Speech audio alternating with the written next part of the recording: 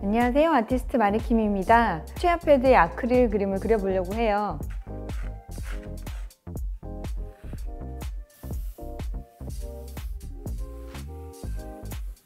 눈 아래쪽은 맑게 남겨둘 거라서 제가 원하던 컬러가 됐어요. 붓에 물을 많이 묻혀서 펴낼게요.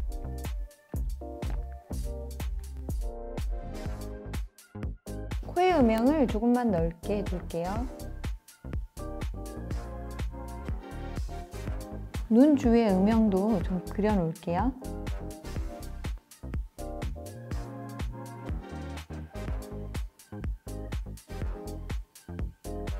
조금 두꺼운 붓으로 눈 윗부분의 음영을 좀 크게 그려줄게요. 쌍꺼풀 라인 외곽선으로 이렇게 크게 한번 흩어줄게요.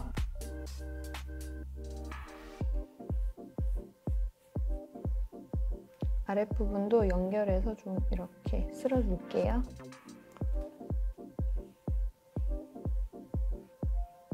굉장히 연하게 물을 타서 그 음영들을 얼굴의 음영들과 조금 이렇게 이어줄게요. 코 주위까지 이 음영이 약간 이어질 수 있게 해볼게요. 동공의 크기를 조금만 키워줄게요.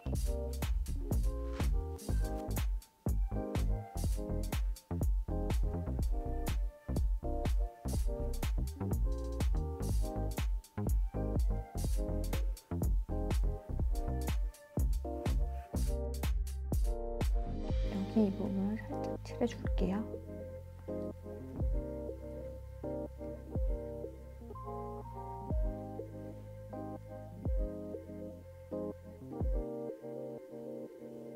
머리카락의 짙은 부분을 칠해줄게요.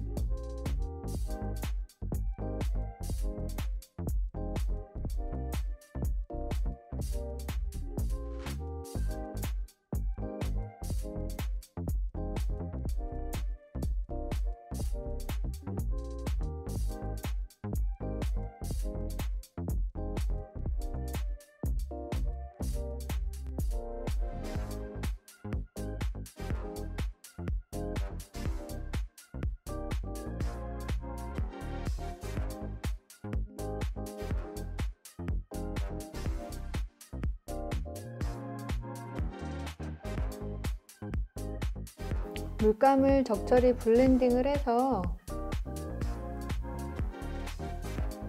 너무 경계가 지지 않게 잘 칠해주세요.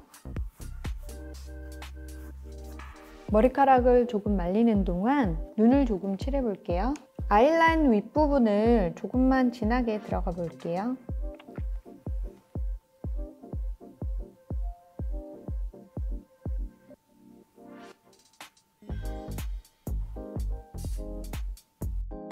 동공과 맞닿는 부분만 조금 진하게 해주고 동공 부분도 조금 진하게 칠해줄게요.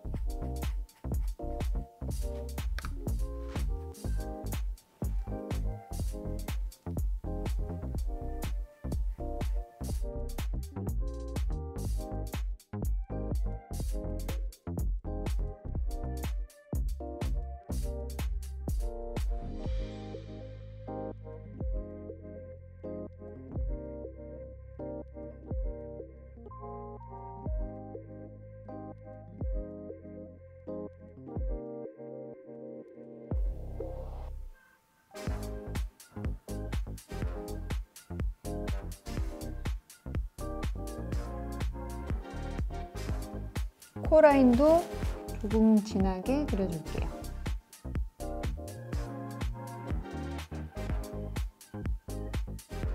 머리카락의 음영을 조금만 더 칠해줄게요.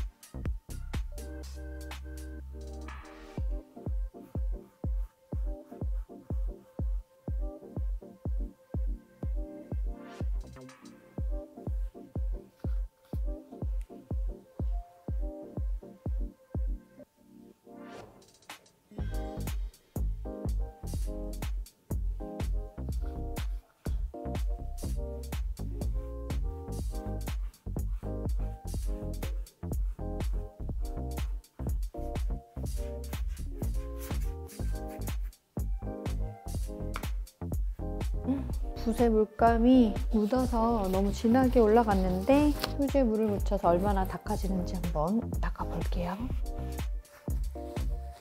너무 닦으면 안 될 것 같아서 붓에 물을 많이 묻혀서 쓸어내 볼게요.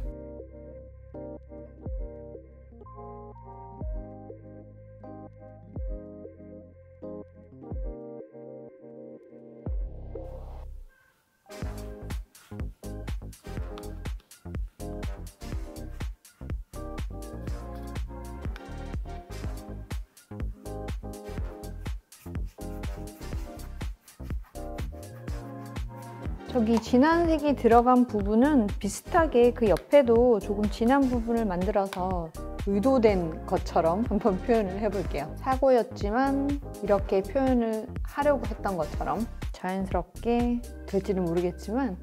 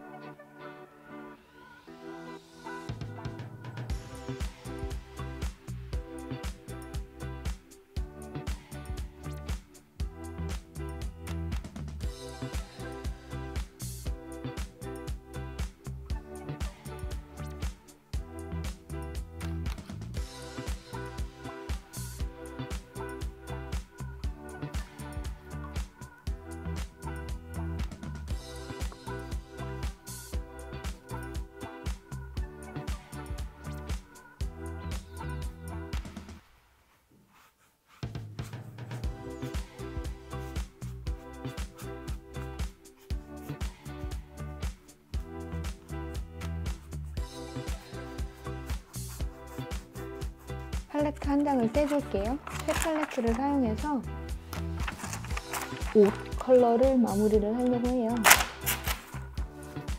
이 베이지 컬러를 조금만 풀어서요. 물을 좀 많이 섞어서 연하게 해서 옷의 색깔을 표현을 할게요. 옷이 지금 아무 색깔이 없는 것보다는 그래도 연하게 베이지가 들어가는 게 나을 것 같아요. 한 붓으로 조금 쓸어준다고 생각을 하고 슥슥 칠해줄게요.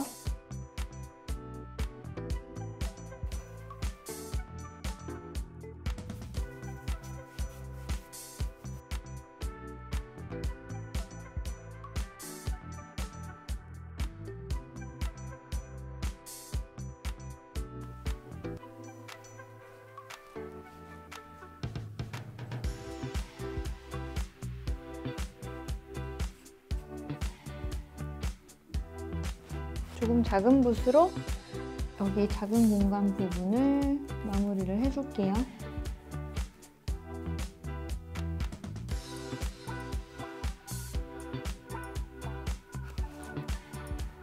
검은 물감에 물을 많이 풀어서 머리카락 아랫부분에 음영을 조금 칠해줄게요.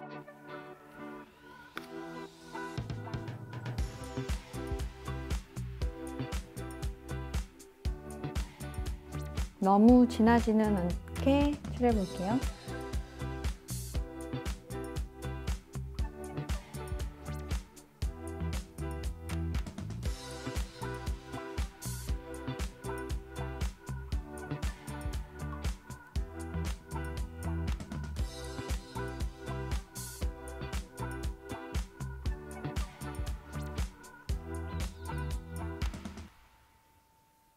미세하게 흘러내리는 부분은 이렇게 면봉이 있다면 닦아주고 아니면 휴지로 좀 이렇게 눌러주세요.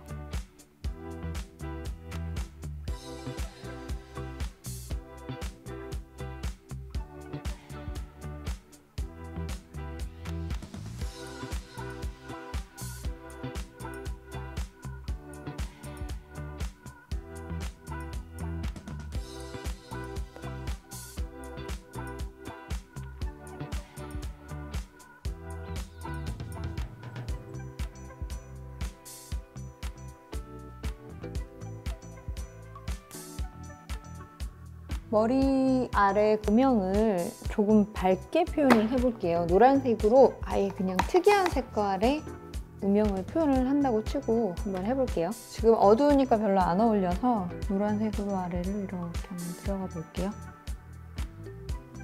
전체 다 안 들어가고 부분 조금씩 들어가도 될 것 같거든요.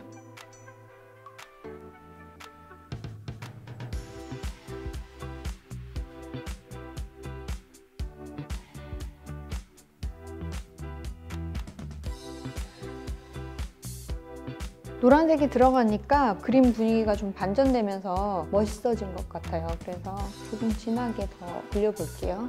부분 조금 진한 노랑으로 이렇게 좀 올려보세요.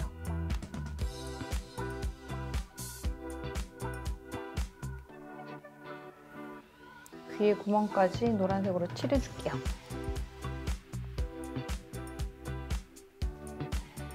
턱 아래 그늘까지 조금 노랗게 내려와 볼게요.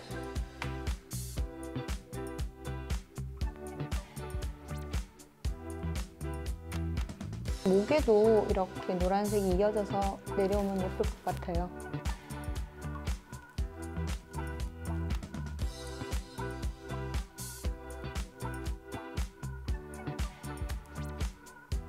눈 아래도 노란색을 조금 더 진하게 한번 쓸어줄게요. 폴레드와 퍼머넌트 마젠타를 조금만 섞어서 입술의 음영을 조금만 올려볼게요.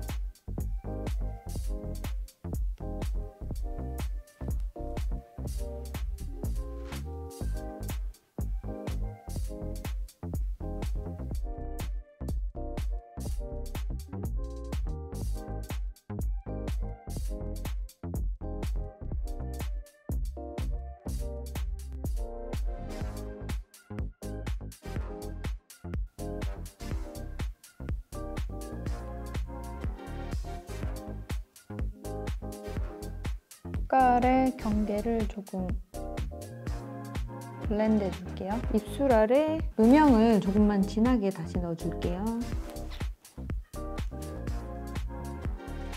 목 아래에 그늘을 그려줄게요.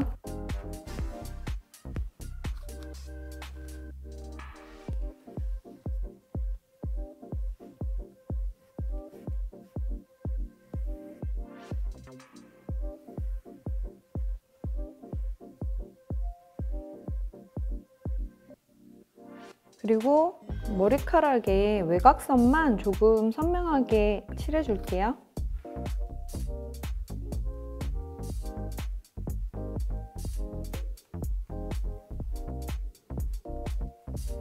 큰 붓으로 칠하다 보니 이 외곽선이 조금 정리가 안 된 듯해서 한번 정리를 해줄게요.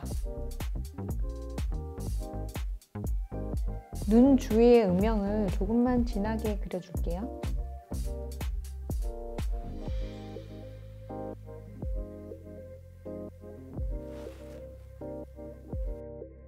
저 위에 달을 칠해주고요. 노란색으로 칠해줄게요.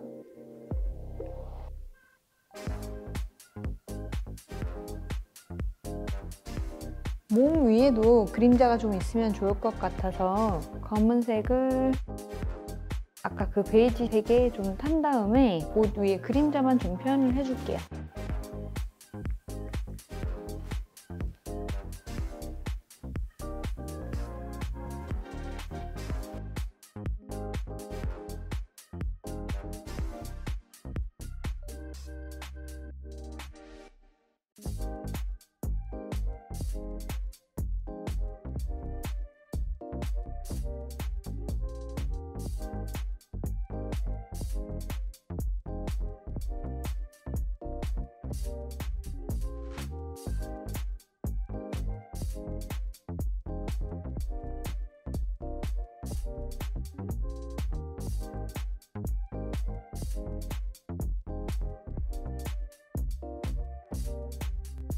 여기도 조금 블렌딩을 안으로 시켜서 그림자가 너무 선처럼 그려져 있지 않게 해줄게요.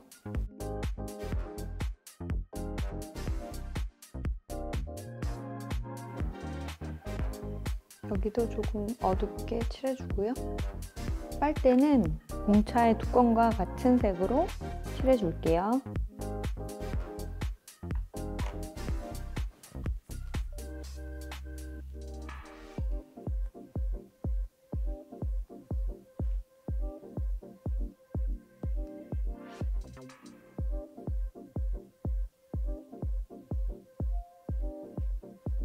빨대 구멍 부분만 검은색을 조금 빨간색에 타서 어둡게 표현을 할게요.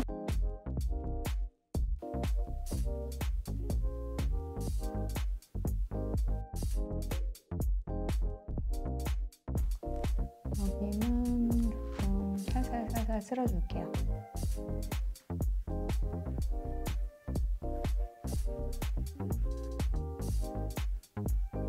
전반적으로 눈이 진해져서 아랫부분의 아이라인이 색깔이 너무 연해 보이거든요. 눈 아랫부분에 아이라인을 조금만 진하게 그려줄게요.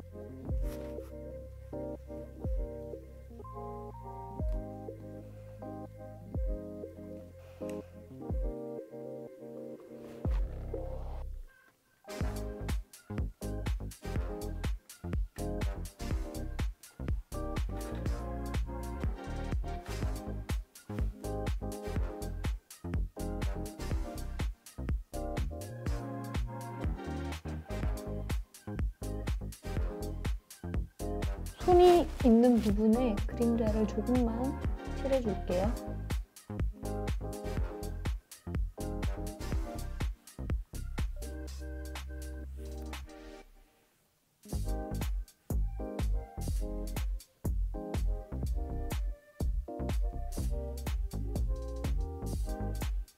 마지막으로 옷의 오른쪽 부분에도 노란색의 음영을 조금만 칠해줘 볼게요. 그림의 밸런스를 맞추기 위해서 여기도 이렇게 노란 음영을 넣어 볼게요.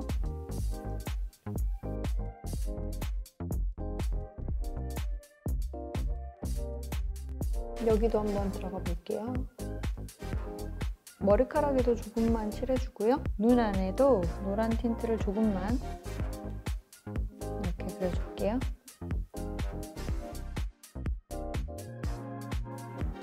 다시 한번 칠해줄게요.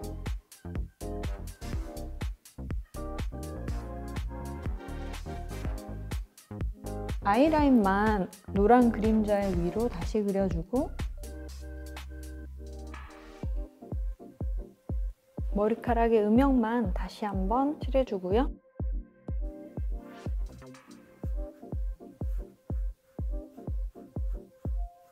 자, 그럼 이 그림은 이 정도에서 마무리하도록 하겠습니다.